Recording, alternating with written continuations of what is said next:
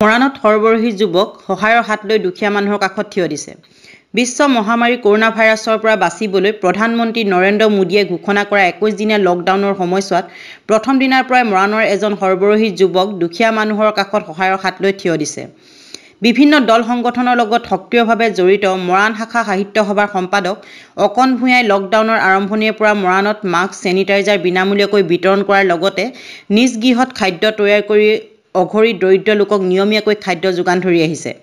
বৰ্তমান শাক-পাচলি নাটনি উপলব্ধি কৰি লেঙেৰী আঘুনিবাৰী দুখীয়া কৃষকৰ বাৰীৰ পৰা শাক-পাচলি উচিত মূল্যত ক্ৰয় কৰি কৃষকক সহায় কৰাৰ লগতে মৰাণ নগৰৰ 70টা দুখীয়া পৰিয়ালক শাক-পাচলি বিতৰণ কৰি সহায়ৰ হাত আগবঢ়ায়।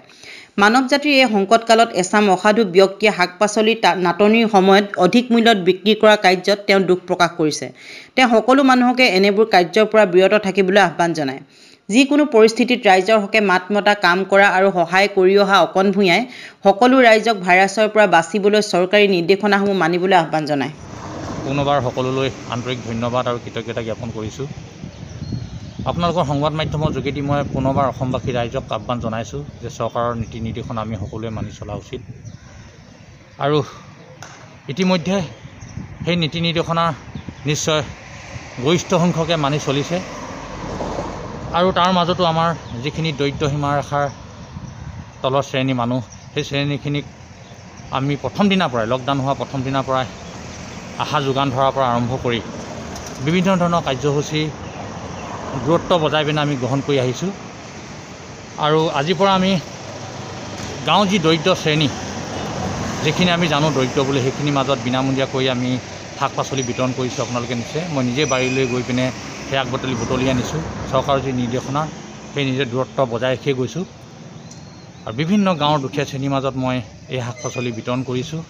আৰু লগতে আপোনাৰ সংবাদ মাধ্যমৰ যোগেদি মই এটা কথা উপলব্ধি কৰিছোঁ যে বৰ্তমান মৰাণ বজাৰৰ শাক পাচলি বজাৰখনো এখন মনোপলি বজাৰলৈ ৰূপান্তৰিত হৈছে। যথেষ্ট দাম, যিটো বস্তু মই বাৰীত 20 টকাত পাইছোঁ, ইয়াত মই 70 টকা 80 টকা বা 60 টকা হৈছে। আৰু জানিব পাৰিছোঁ বিভিন্নজনৰ অভিযোগ অনুসৰি ইয়াত এটা মনোপলি হৈছে।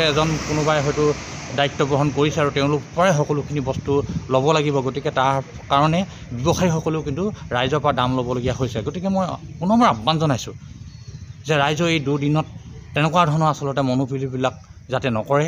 ৰাইজৰ এই দুদিনত আপোনালোকে ৰাইজৰ লগত থাকক। দ্বিতীয়তে, চৰকাৰে সহায় কৰিছে, আপোনালোকে নিশ্চয় সংবাদ মাধ্যমত প্ৰকাশ পাইছে, 1 তাৰিখৰ পৰা বিনামূলীয়া চাউল বিতৰণ কৰিছে। আৰু মই জাষ্ট যিখিনি জানো তেওঁলোকৰ এইখিনি শাক পাচলিখিনি মই তাত সংযোগ কৰি দিছোঁ। আৰু চৰকাৰে যি বিনামূলীয়াৰ দৰিদ্ৰ সীমাৰেখাৰ তলত কিছুমান দাইল বা তেল বা চাউল বিতৰণ কৰিছে, যিসকলে বিতৰণ কৰিছে তেওঁলোককো মই আহ্বান জনাইছোঁ। বিভিন্ন সংবাদ মাধ্যমত প্ৰকাশ পাইছে যে দুৰ্নীতি হৈছে।